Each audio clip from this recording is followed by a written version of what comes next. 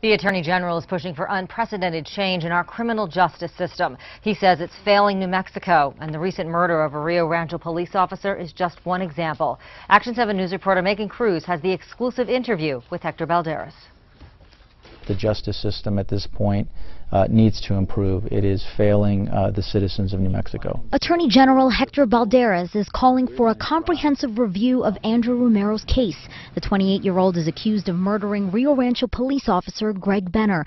His shooting death sparked outrage and questions, like how Romero, a man with a lengthy criminal history that included a manslaughter conviction, wasn't in prison. Despite facing 13 years for a number of crimes, Romero was offered a plea deal. No prison time, but he'd have to check into a drug treatment center.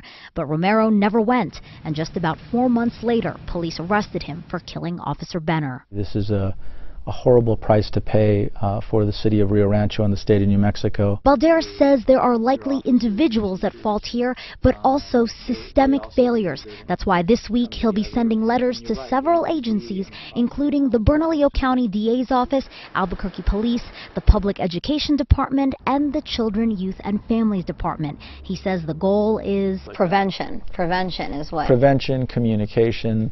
Why is it that we can't make agencies set common goals? Common goals like identifying at-risk children. Romero was just 18 when he had his first run-in with police. This is absolutely a top priority, and I'm expecting full participation. And hoping this will prevent what happened to Benner from ever happening again. In Albuquerque, Megan Cruz, KOAT, Action 7 News.